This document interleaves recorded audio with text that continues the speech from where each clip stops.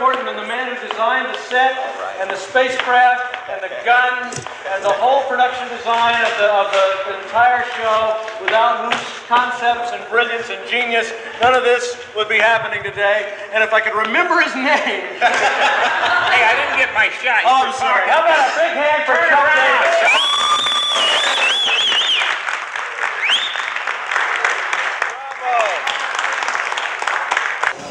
Well, it all is initiated with a story conference with the producer, and in this case we were fortunate enough to have the cinematographer as well. And out of that came a style that we all agreed on. Tell us about the designing of the shuttlecraft. They were designed modularly so that we could have the capabilities of expanding them to make them larger. In one instance, one vehicle that is not shown here on stage is over 60 feet long, and that appears in the first landing at the refinery. That vehicle then, by removing modules, we could reduce it down to the size of this, and a further reduction, and it gets it down eventually to the size of the small fighters.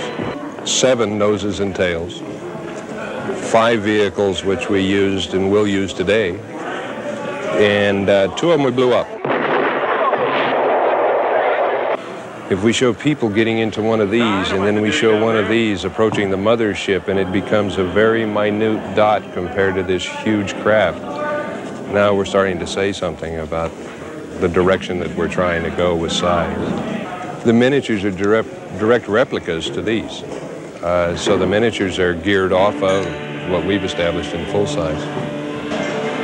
They're used in the motion control process that allows us to marry up the miniatures with our full-size sets. I don't think you can really do anything wrong, because who's to say what the inside of this would really look like? And that's where some of the fun came in, because in my department, with the staff of people that we have, tremendously talented people, they all had their ideas and their input.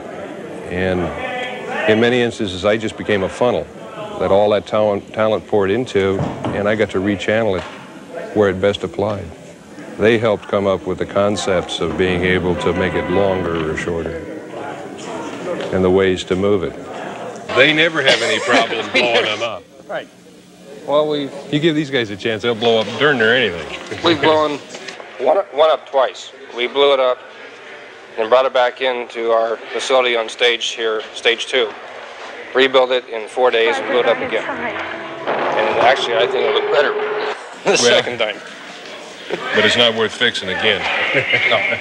It's a fun project to put together. Enormously fun. We were higher than this, Bobby, weren't we? Yes, we were. Because I was up a couple of rungs, and the lens was right over my head. Okay, Richard, Jenny, on the ship, please. Where's that white line we had? The chalk mark has been picked up. No, that's not it. Oh, right there it is. No, it was right. Okay, that should be the water. No, that's right. It's right around in here. That's the mark right there. Where, here? No, over to your right, left. Sorry. Back up, right. Jenny, give me a number if you're on. I think the bottom frame line was lower than that, John. It shouldn't be, Okay. if you want to have the guys in the catwalk.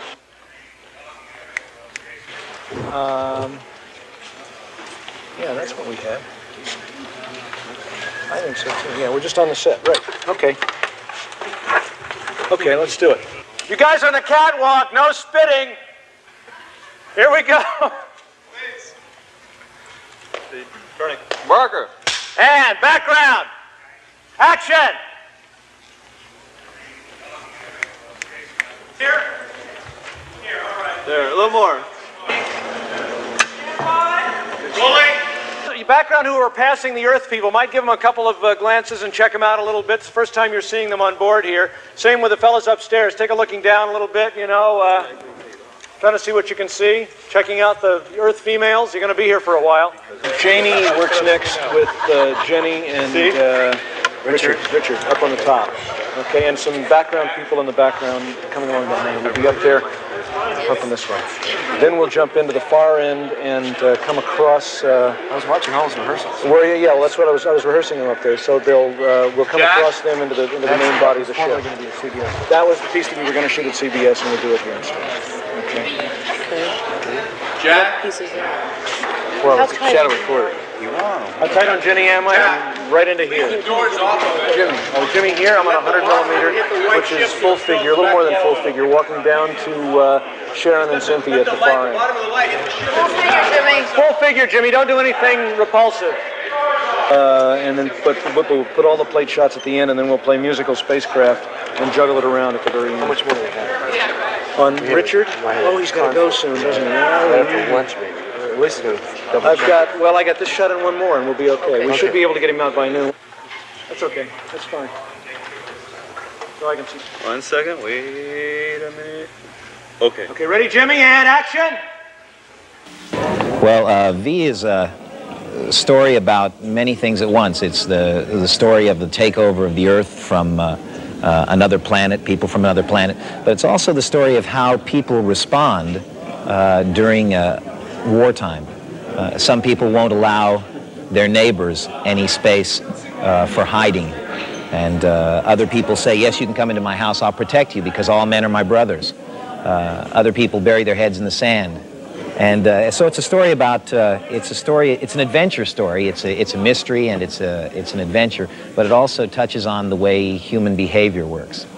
Well, I think there are some of us who look at obstacles as insurmountable, and there are some of us who look at obstacles as challenges to overcome and opportunities to better ourselves and to live up to our own promise as human beings. The guy that I'm playing is Mike Donovan. He's a person that tries his best to live up to the promise of being a human being. He feels a sense of responsibility toward other people, so he doesn't lie down under the yoke when the Earth is being taken over. He fights back. He becomes the strong arm of the resistance.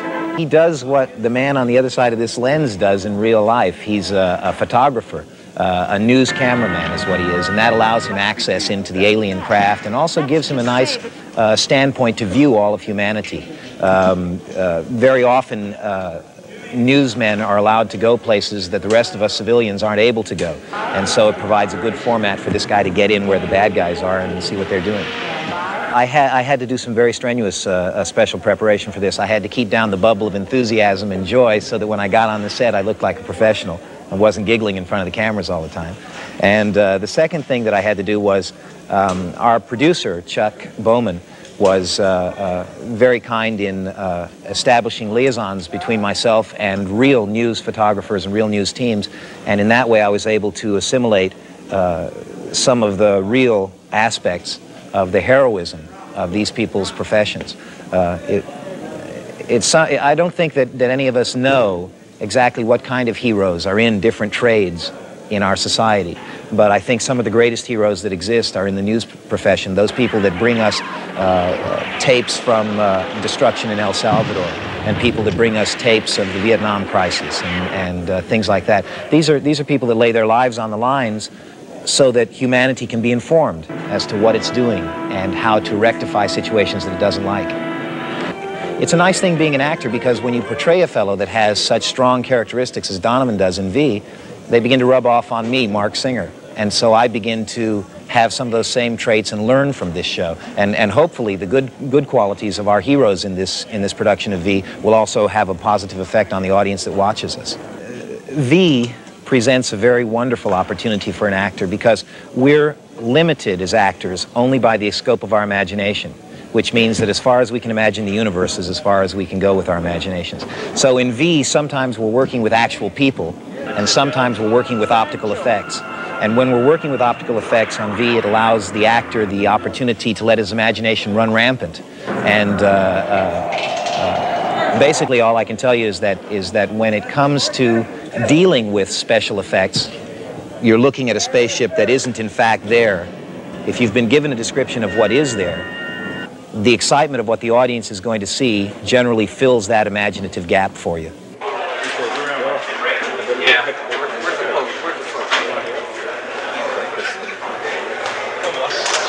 This is a best work converter. is your best acting goes in here and comes down these little tubes, goes around the other side, comes out as close-ups, which drop on the editing room floor. And then on out. And then I'll start my move. Or should I come back to here again? I guess it's best to do it just. I think you just slide back out. That's what I think I do. Why don't you start right here and walk that way? Keep going. Another 20 feet. Go, Mark. Coming through? Well,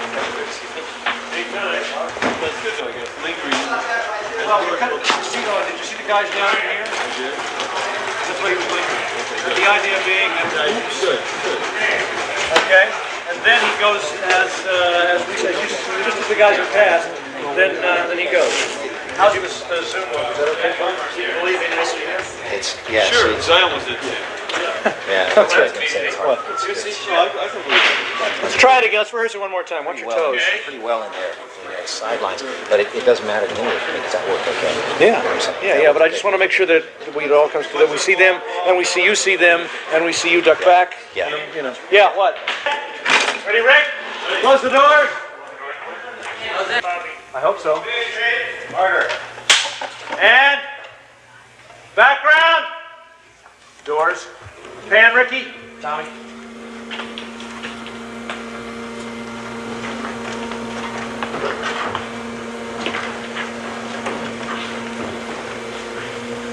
Unit 14, stand by for venting operation. Tanker Unit 14, stand by for venting operation.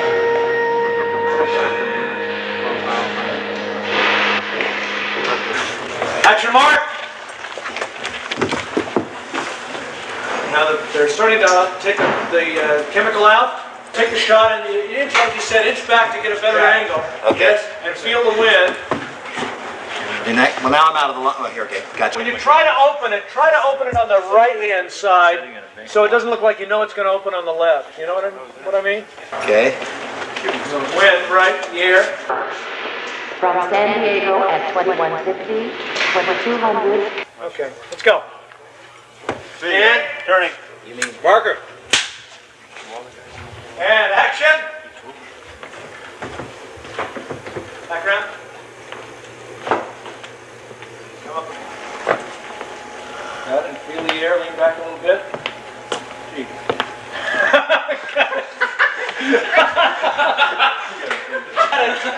Print that. Let's do one more. Who sent that background person through? What a drag it is to bring this stuff all the way up here to dump it out in the atmosphere. What a wasted time bringing all these chemicals up here and dumping them out.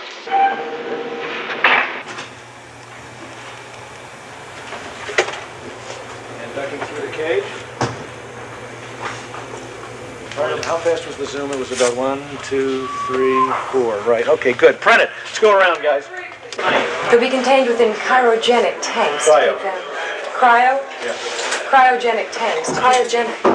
Super cool for maximum efficiency in storage. Okay, battery. Whoa. Well, now you also mentioned living quarters for the crew. How many are there on each ship? It varies. Several Richard, thousand. come on in. Can we talk to some of them? Oh, you will, Christine. Right now? Do again. It's too hot. It's got to go around to our crew right here. It's got a backlight and we'll go back in your face. Okay. Doug, how's that? One more. It's too hot. 4. Okay. Good. It's for 3D. Okay. The idea of the curve, which is great because it follows the curve of the mother ship, Right. and all of that. It just reflects all that. Yeah, but can we get them so that they're bigger in the foreground like they are here? So that when if he comes in then, and it's dark, and we always see is this intestine-like thing around him, we don't know what it is, and we light it with so that it's damp and shiny and scary. And then he gets up to here, and the lights come on. Martin turns the lights on, and we see all of these. He reacts, still not sure what it is, and then I cut into the closer angle when the lights come on in the very foreground here at the end. And he sees what they are. And then for the reverse, I just cheat him over against one way or the other. Or I can reverse right into here. Yeah. So if Donovan's here, looking at Quentin, let's say here, facing that way, then I can come around this way and have more cocoons behind him. Right. Can it go up stage, or is that what the goal is? No. There we go. They win. Keep going, keep going. Another foot or so. Look out for that junior. Oh! That's good. Move that a little bit to my right. Camera right. Which one? That last one on the left side. Jimmy. I'll tell you how. Wait. Where do we get some people in there? Can we see first team standing there? Yeah. Watch this. First team. Height in 185, and we see their feet. Hold it right here. Denny, you got Denny's head height? In 185, you got it. Great. Yeah, and I. Great. Okay. Let's go, or we have to sit here through another one. And things frozen on the clock just started hitting.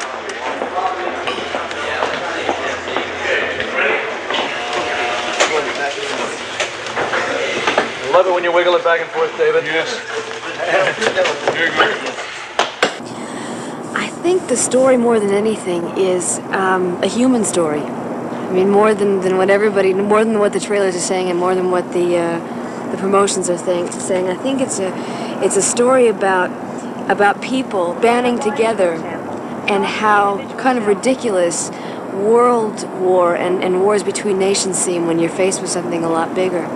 And I think it shows people from all walks of life getting together and just looking at the unimportance of racial prejudice, of just fighting with each other when they see something that's a lot bigger than they are. My character is wonderful. She's a med student. She does research in the biochemistry lab. And also does rotation. She's in her 3rd year, so she does rotation at the hospital. And what she wants more than anything is to be a doctor and maybe go into research. And all of a sudden, she's faced with something that pushes her into a position of getting this thing over with, so she can go back to her work and go back to life as it normally is. She grew up as a conformist. She's a Republican. And she really doesn't want to have anything to do with this, but it all happens so quickly that she doesn't have a chance to think about it. She just moves and does it. Yeah, he's going to bail out when they go through the gate. Speed camera, Mark. Action on the trucks, Jimmy.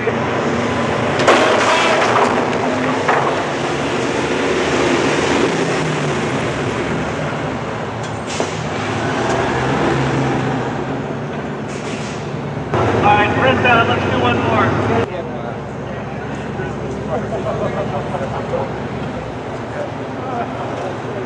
When you see this gentleman through the window of this vehicle, he's way to the left of it, 30 feet. From Bill's shot, you're going to have to cut out of it too quick. Steve, jump off a little sooner then, so that you got a shot at stopping and throw the Molotov cocktail. When is he going to run in? He's going to run in as the resistance fighter jumps off and is about to throw it. No, go more to your left, Steve, so you're more lined up in. Yeah, a little more this way. So when he throws it, you can really duck back as the flames come at you, okay? I won't block him, the man getting off the truck, will it? Boom! Fire and duck back through it? Yeah. So? Well, the jump off is not good. He's awfully little back there. He's crouching so low. Rolling!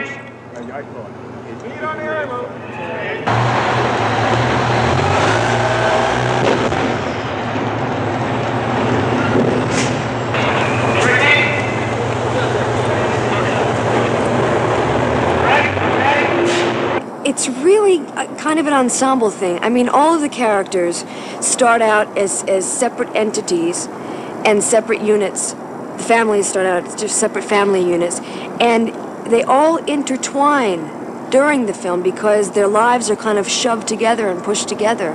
People from all different walks of life. And I think Julie is kind of a catalyst because she is the one that does things when nobody else will. they'll be sitting around a room, and somebody says, well, somebody should do that. And everybody says, yeah, well, somebody should do it. And she just says, well, all right, I'll do it, you know. And she was probably the one that did that in high school and did it, you know, always did it.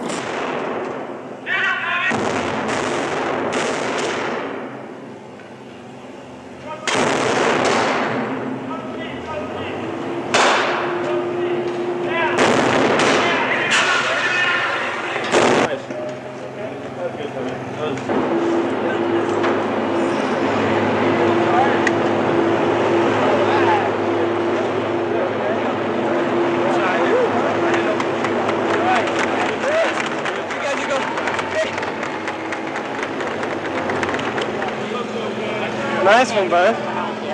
No, I got out of breath, man. I was running. You guys okay? I couldn't talk. One thing I took the breath from him, and he said, don't breathe. Well, I didn't take a breath just before I went down, and I went, I was running out of breath. But good. Ricky, what is a 75? About a little more, about a full figure from there, right? 2 figures? That's okay. That's good. Let's get the lady coming off the truck with a Molotov cocktail.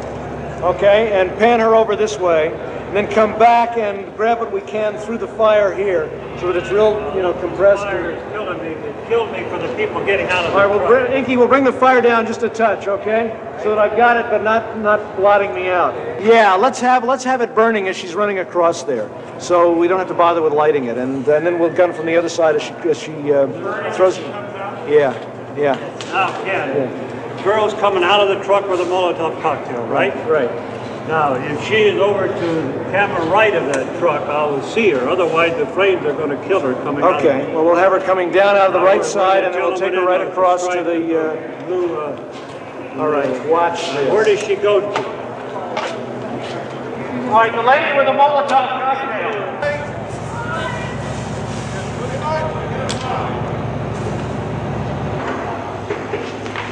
Janet?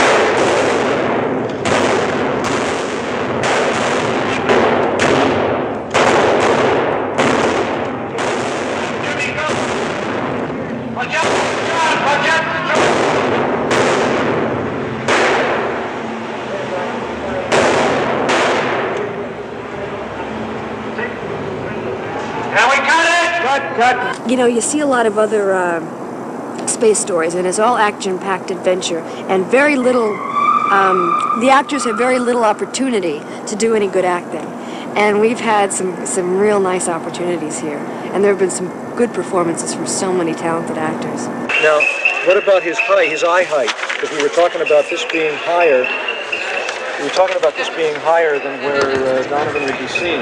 Is this still 8 feet perspective? We can drop it. So, well, no, I don't think we should drop it, so that because I think we ought to be higher than he is. But I'd like not to do 2 mats. No, we shouldn't do 2 mats. But we just ignore the fact that it's above his eye height. Exactly. We'll shoot that off of his reaction when he first comes in. Yeah. Which will overlap off of the stage, studio center. Right. Him coming through the door, cut to this. Cut to this. Walk him out of that and walk him into this. Exactly. And we should take a beat here. Yeah. And let him turn back to us so we know who he is. Yeah, neat. Is that about? Yeah, I think it's good. Okay. It's good. Did you see the sweatshirts? Can you flash it? Hey, listen. That's all right. It's neat. We all get that, right? As a matter of fact, we do. Do we? No. Can I get everybody to listen up? Is everybody here? A lot of us have worked together before, but nobody on this crew has worked any harder than they've ever worked on this one, I'll tell you. And I wanted you all to have something to remember other than your overtime. And so you've gotten these together for everybody.